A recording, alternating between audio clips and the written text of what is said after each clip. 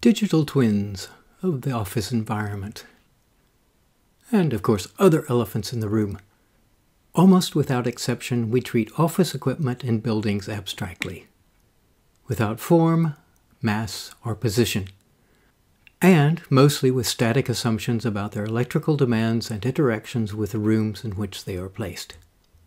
It allows us to tick some reporting boxes, and it's mostly oblivious to the rapidly changing states and impacts on occupant comfort and electrical power distribution.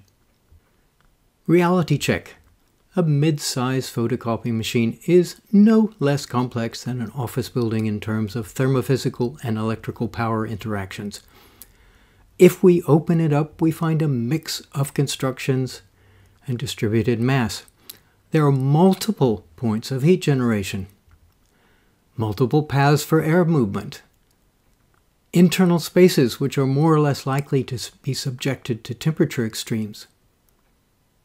If we open up other domestic appliances, similar complexities will probably emerge. But we know, on average, what these machines demand. Oh, really? Have a look at this brief log of electrical demands over a couple of days.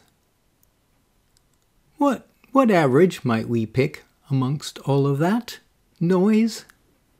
And have a look at this thermographic image at the end of a print run.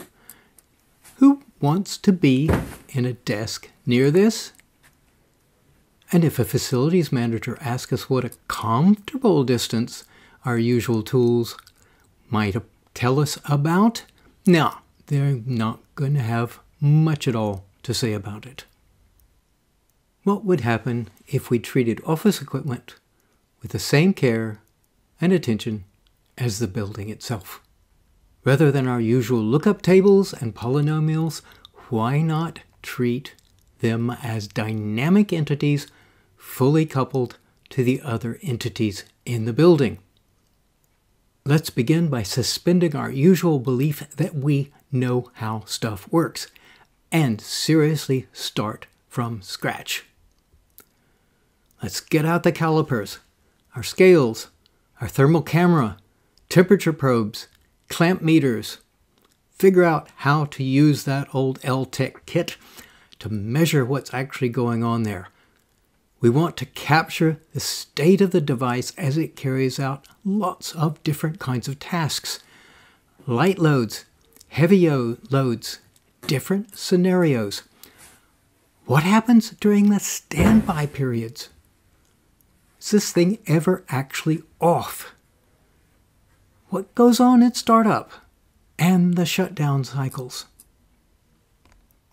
The usual frustrations with measuring processes will apply, of course.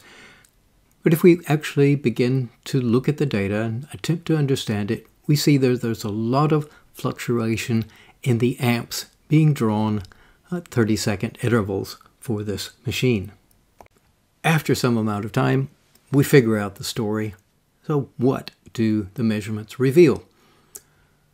Well, electrical demands change rapidly, and the pattern depends on the task.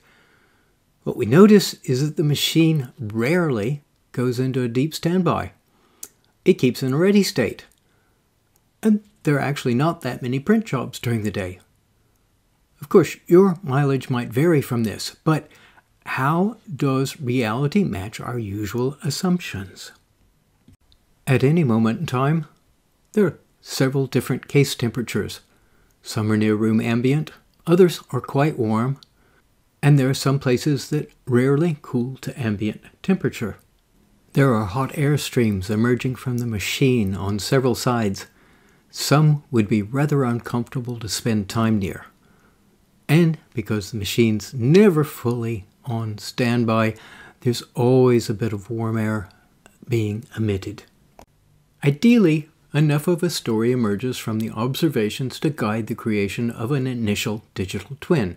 First task really is to define what constitutes a digital twin which is fit for purpose. Our goal really is to improve the simulation deliverables in comparison to the usual suspects. One of our questions would be, what physical and operational attributes should be included or ignored in our model? Let's keep our focus on the interactions between the device, the room, the occupants, and its electrical demands. Remember our initial complaint that traditional approaches had neither form, nor mass, nor placement? Proper digital twin is going to have form. It will have mass. It will be placeable within the model. In terms of geometric resolution, we might begin with a rough approximation of the machine case, its facade, its internal mass, and the air volumes within that. We are going to be introducing this digital twin into an existing simulation suite. For convenience, I'll use the SPR. You might find that the approach used can be replicated in other tools. In the SPR, the building data model is dominated by zones and surfaces. The interactions between the surfaces and within surfaces are all dynamic. We expect an energy balance within the zones and within each surface. We expect the evolving state of each entity to impact its neighbors. Yes, the geometric and temporal scale is somewhat different. As long as we do not exceed the overall complexity limits of the tool, we have considerable flexibility to explore alternative representations of these ubiquitous devices. Airstreams might represent a challenge. Other than heat loss through the case of the device, the primary heat loss path in these are the warm air exhausts. We could create an airflow network and leverage the existing mass flow solver. Logic for controlling flow exists. However, measuring actual flow rates is not for the faint-hearted. Some parametric excursions might be necessary to thoroughly match observations.